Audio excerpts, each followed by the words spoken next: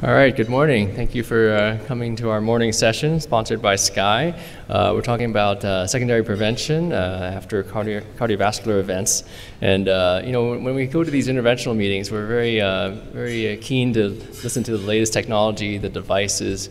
And the reality is that the average interventional cardiologist still sees patients 3 days a week in clinic at least, and that although we may be occasionally more fortunate to be in the lab all the time, the vast majority of interventional cardiologists still take care of their patients afterwards. And unlike surgeons and interventional radiologists, we have some role in taking care of their secondary risk factors and ensuring a good clinical outcome afterwards.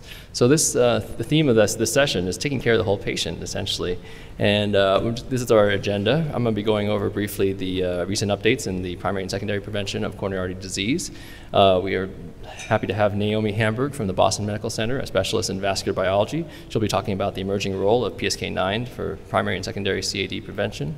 We have Raghav Valageti from the Boston VA going over the clinical outcomes for PSK9 inhibitors, and then Subhash Banerjee, who needs no introduction, and he'll be discussing exploratory cholesterol reduction methods in the post-PCI setting. And then following that, we'll have a good opportunity for case discussion and see exactly where these drugs play a role in our armamentarium.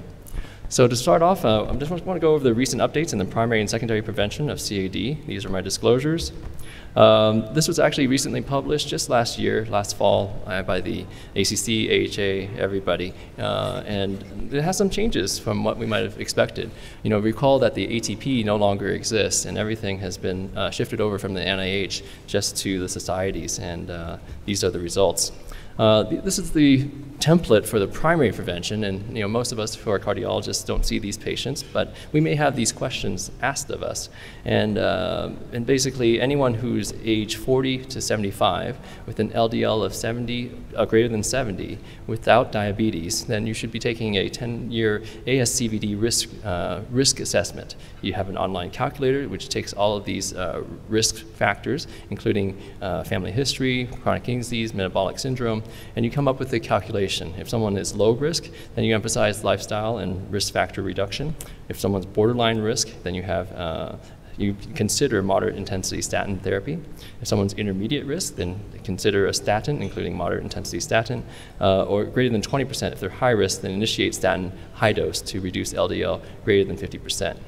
Apart from this group, if anyone has diabetes, you should initiate moderate intensity statin, and if someone has a very high LDL, then try a high intensity statin up on the upper right. We're dealing more in the cardiology sphere with a secondary prevention where someone's already had clinical ASCVD, someone with coronary disease or angina, PAD. If everybody should be approached for a lifestyle modification, of course. If someone is not at very high risk, and I'll go over those definitions later, then at age less than 75, you still should have a high intensity statin, typically Lipitor 40 to 80 or Crestor 20 to 40. And if high intensity statin is not tolerated, use a moderate intensity statin. For the elderly, there is some data to suggest that a moderate intensity statin is sufficient and maybe a high intensity statin is not necessary, and that's what those yellow bars are. For those patients with very high risk of ASCVD, then everybody should be on a high intensity or maximal statin. And if their LDL-C is still greater than 70, then adding Zetia is reasonable. And if a PSK9, if the LDL is still high, especially above 70, then adding a PSK9 is reasonable. Class 2A with level of evidence A. So just going over the moderate and difference between moderate and high intensity statin, as I mentioned, atorvastatin 40 to 80 or rosuvastatin 20 to 40 is the high intensity statin, and everything else is only moderate intensity. This is the most critical slide and identifies who's at the highest risk for ASCVD events. And the people who have these events, of course, are the ones who already had one. A recent ACS within 12 months, a history of MI, history of ischemic stroke, or symptomatic peripheral artery disease with a history of claudication with an abnormal ABI, or certainly anyone who's had previous revascularization or amputation. Other high-risk conditions and factors include age greater than 65, FH, prior cabbage, diabetes, hypertension, CKD, current smoking, persistently elevated LDL, or history of congestive heart failure. So these are the patients that we deal with on a daily basis. We have the high-risk patients, so we should be considering these aggressive interventions that are non-statin. So to summarize some of these recommendations in terms of the level of evidence, again, secondary ASCVD prevention in patients who are 75 years of age or younger, high-intensity statin should be initiated with the goal of reducing the LDL by 50%. If you had side effects, then you can use a moderate intensity statin. For the same group, if they are considered to be high risk and are considered for PSK9 inhibitor therapy, then you should use high intensity statin and Zetia. And this is what we see from the insurance companies already anyway. Basically, before you even consider a PSK9 inhibitor, you should also be on Zetia based on the Improve-It trial that I'll go over later. In patients who are judged to be very high risk and still on Zetia and statin, then a patient discussion should occur about the net benefits, safety, and cost of a PSK9 inhibitor. And the unique thing about these guidelines, and it's never been seen in any other guidelines, for the first time, the societies have added a value statement to the PSK9 inhibitors. They said at the mid-2018 list prices, PSK9 inhibitors have a low cost value, or greater than $150,000 per quality adjusted life year, compared to good cost value, less than $50,000 per quality adjusted life year. So at the cost of $14,000 a year, these PSK9 inhibitors were judged to have low value. And this is the first time any guideline has actually even considered cost. And I think that was something quite remarkable. And let's go over that a little further. Before I do that, though, for those patients with actual FH, LDL greater than 190, then a PSK9 inhibitor may be considered. These are level of evidence 2B, recommendation 2B, because these patients are less well studied. It has uncertain value at 2018 list prices.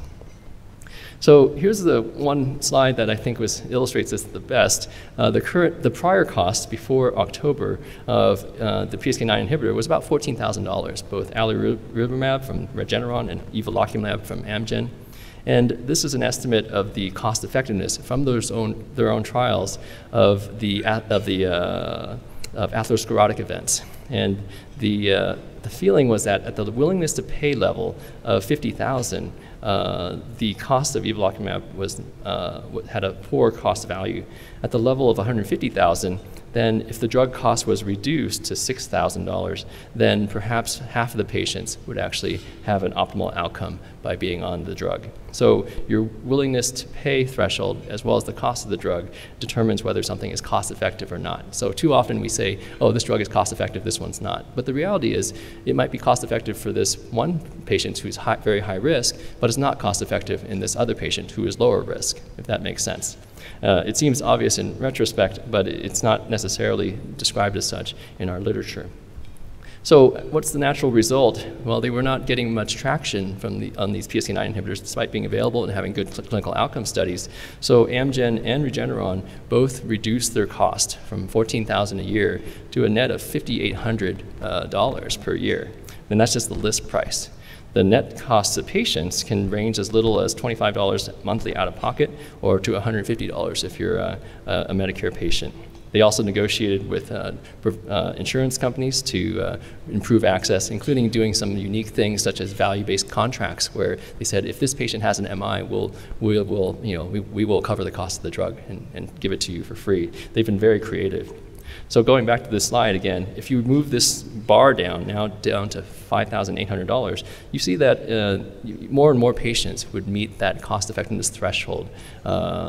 Traditionally, we use the $50,000 threshold because that was the cost of dialysis back in the 60s. But the reality is dialysis these days costs $80,000 to $90,000. And the true willingness to pay of the healthcare system is probably closer to $100,000 rather than $50,000.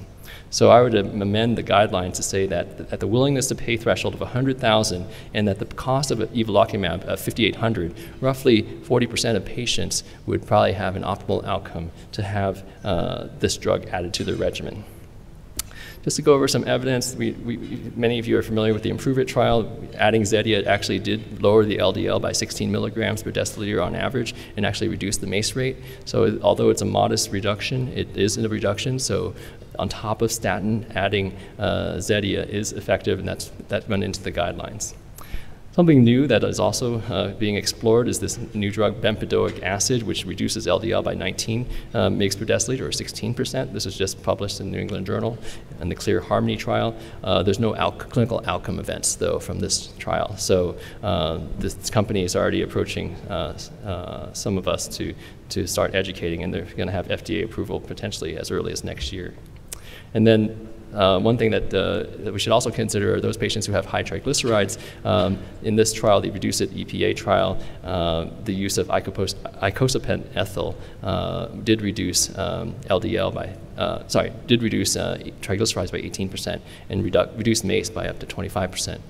The clarity of this is clouded by the negative results of other trials of fish oil, but in this study at least it was positive. So that's something else that we can consider. So take-home messages from the guidelines, and this is from the ACC directly. In patients with clinical ASCVD, reduce LDL with high-intensity statin therapy or maximally tolerated statin therapy, and use a goal LDL reduction of 50%. In patients with very high risk of ASCVD, use an LDL threshold of 70 milligrams per deciliter to consider the addition of non-statins to statin therapy. Most of these patients should be having a Zetia attached to them. And then in patients with very high risk whose LDL remains above 70 on both a statin and Zetia, adding a PSK9 inhibitor is reasonable and potentially reasonably cost effective. And those are the patients we have to start identifying as those who would benefit most. And turns out those patients are our patients.